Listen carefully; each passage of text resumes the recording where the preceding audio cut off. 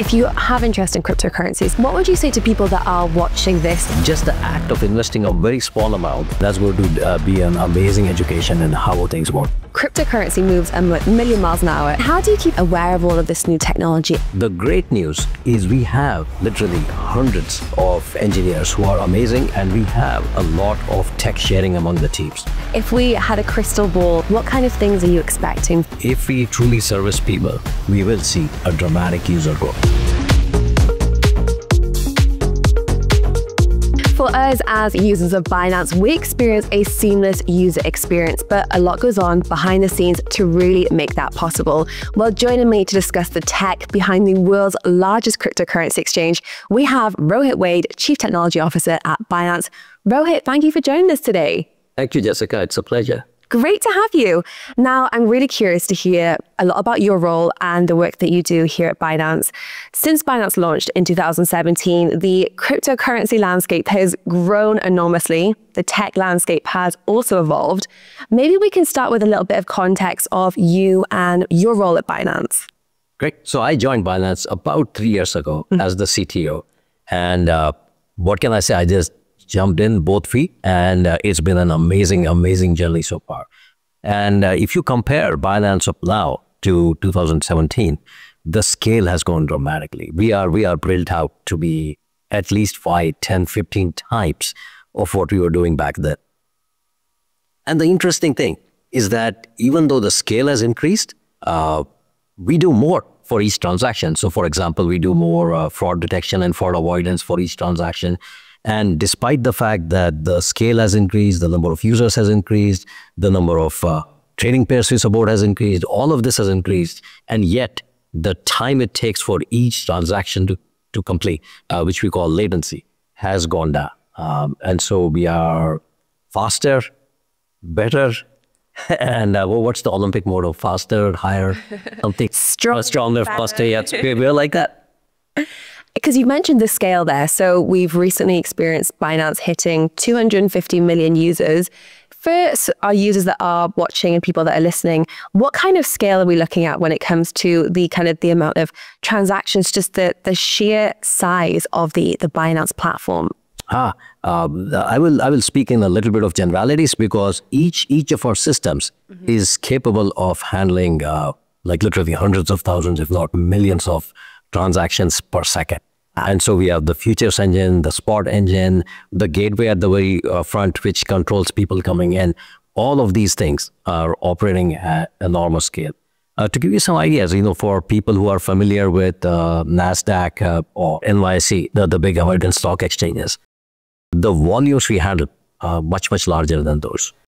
For people who are familiar with Coinbase, again, the volumes that we handle are several multiples of that. And so that gives you an idea of the transactions or the volumes that go to the exchange. So I'm curious to hear, because I've also previously worked for another cryptocurrency exchange, and that was just before the market cycle of 2021. And one thing that we were told throughout the organization is in market cycles, you just have to get ready. So when the market picks up, you never really know if and when it comes, and when retail and new traders come onto the platform, you just have to be prepared. Now, for the media and marketing side of things, we've got a pretty easy job, because we know that YouTube will handle new subscribers and X will handle new followers. But for the tech department, I could imagine it's a little bit different. So how do you navigate this kind of exciting, possibly slightly daunting experience of navigating smooth scalability in market cycles? That is a great question. And there's no pat answer. I can talk about what we do. And so we are a AWS shop. We use other providers also, but a lot of it is on Amazon. And we use their technologies to help us scale. But it's not enough to just use it early. We have to be ready as well. So an example, I'll pull an example that's not related to tech scaling or server scaling. It is onboarding people smoothly. At the time when there is a dramatic interest in the exchange or in cryptocurrencies, you see a lot of people want to sign in. And we have very stringent KYC procedures. And that can be daunting to people. There's just a lot of steps in there.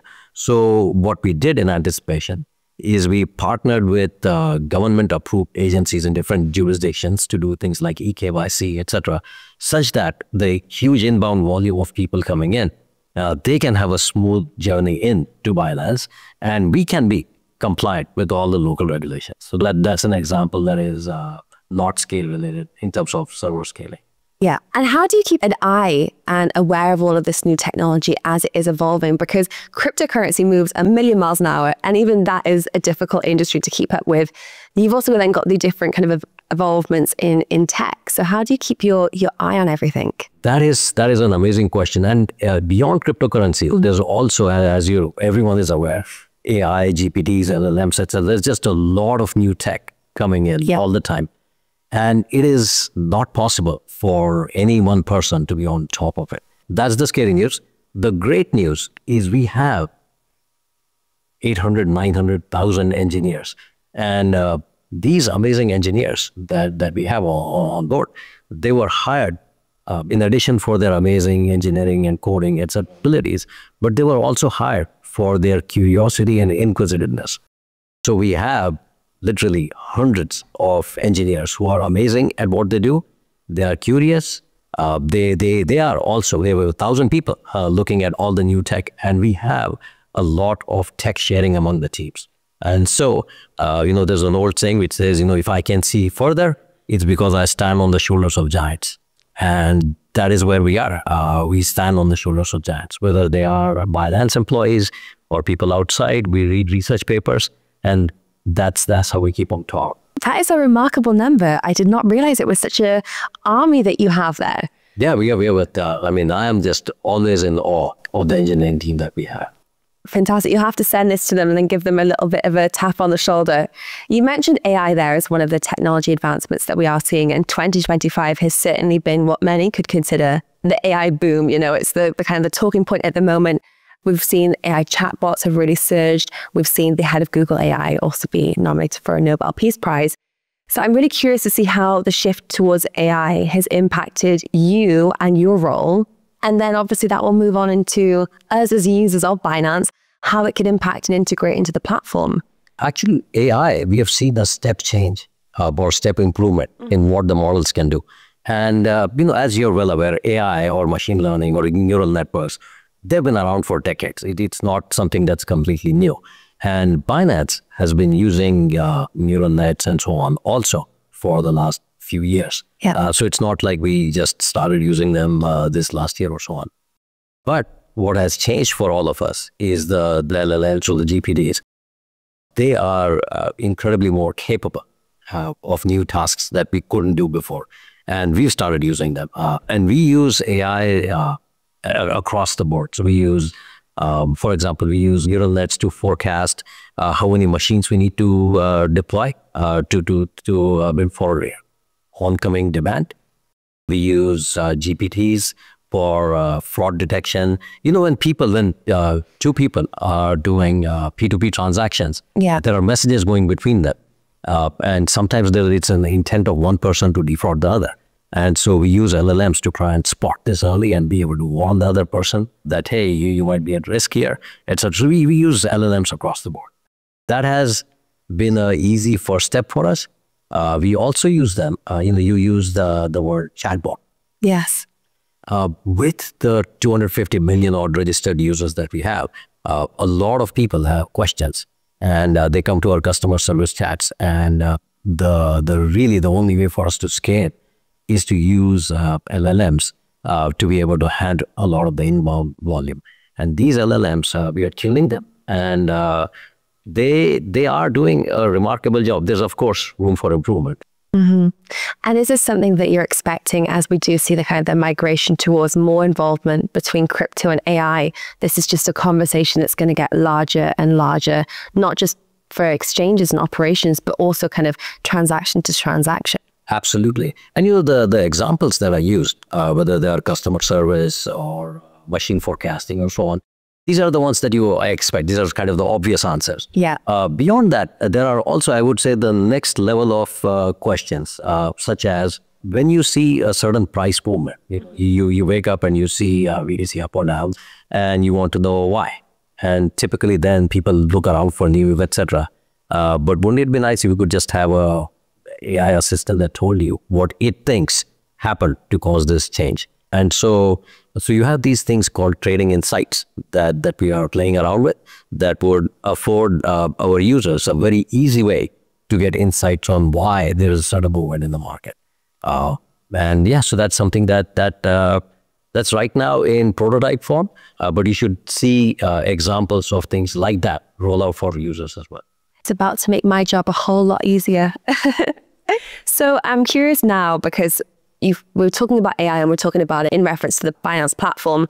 But beyond that, 2025 really did start with a shakeup in the market for interesting kind of terminology there of the NVIDIA and the DeepSeek AI. And there's a lot of kind of friendly competition in the market at the moment, and it is shaking up the global stock market.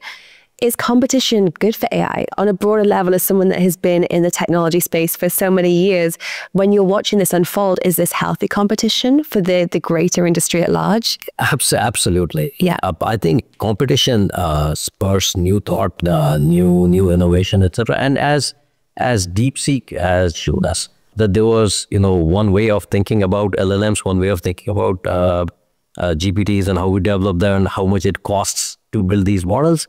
And now there's DeepSeek that sort of upends that thinking and saying that there's a different way of doing things. And I'm willing to bet that in the next 1 year or 2 years, I'm not even saying in the next 5 years, 10 years, in the next 2 years, you're going to see several other DeepSeek-like examples that come out and show us new ways. What we've also learned internally is there are these models that we can also train. We are early adopters. We have DeepSeek running in our data centers as well. We are experimenting with DeepSeek, personal OpenAI, etc. And we love the competition.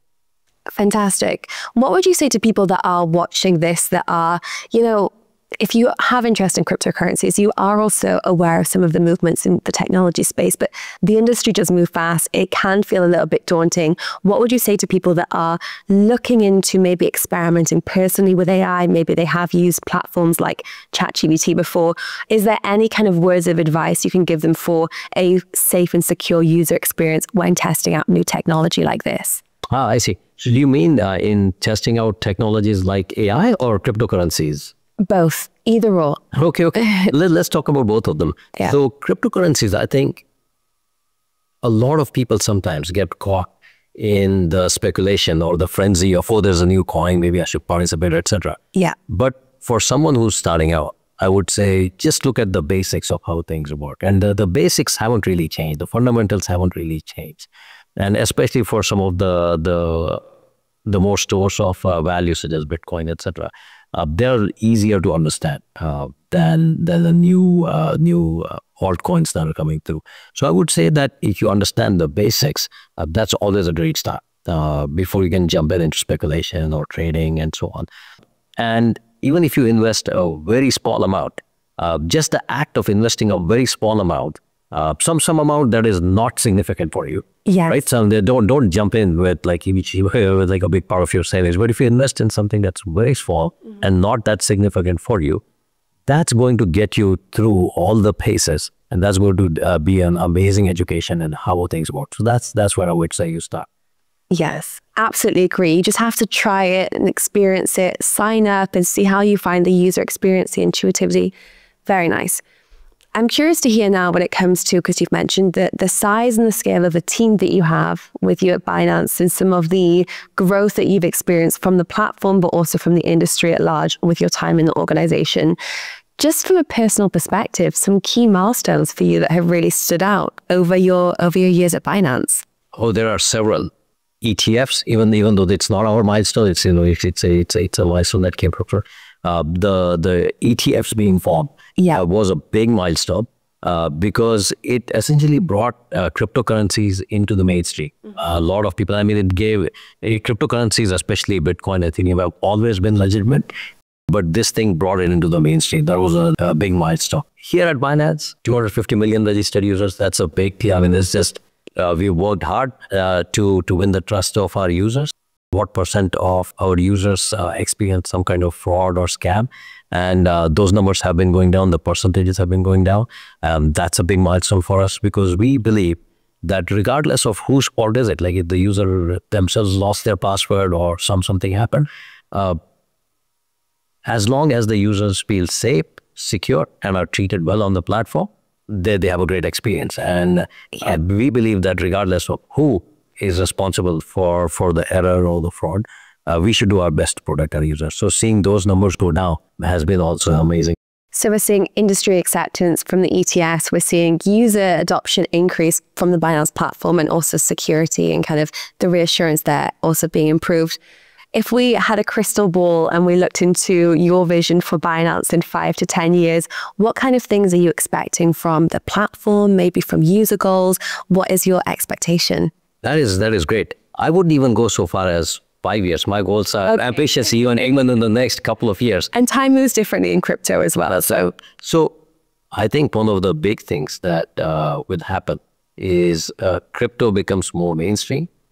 We have a lot of people, we have a lot of interest in people already who are not going to be day traders, who just want to be able to buy and hold or things like that. So I expect at Binance and at other exchanges, if we truly service people who are looking beyond just being traders, we will see a dramatic user growth. We should see, the first 1 billion users using crypto. Amazing. Now, to wrap this up, we have a crypto rapid fire question. The idea is to answer as fast as possible. I know it's a little bit daunting. Not think about it, just short, snappy, concise answers. And it gets our viewers to hear a little bit more about you. So starting off, if you had an AI personal assistant, what would you call it and why? Saraswati or Jarvis. Saraswati is, I grew up in India, and Saraswati is the Indian goddess of knowledge. And she's an amazing goddess. She knows everything. She helps people. So that's the person. But that's kind of a hard thing for people to say. And so if it was in a product, maybe something like Jarvis would also work. But the first word that comes to my mind is Saraswati. Nice. I like that answer.